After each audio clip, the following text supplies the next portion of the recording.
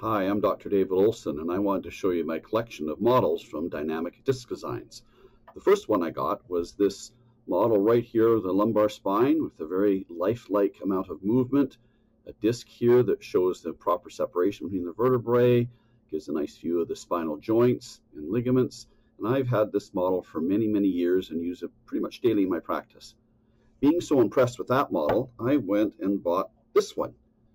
And this model makes that little clicking sound. It was a great way to show patients how an articular release occurs and how the gapping of the facet joints occurs. Then after that, I thought we should get one like this, which shows a degenerated disc and degenerated facet joints and narrowing of the IVF. Very useful to show people what happens as the spine normally ages, but also shows how we kind of stiffen up here as we get older. And then from that one,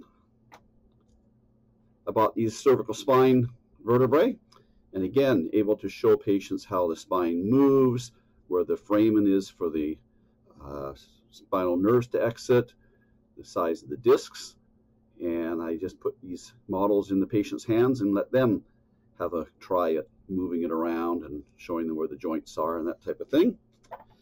Then I bought this one.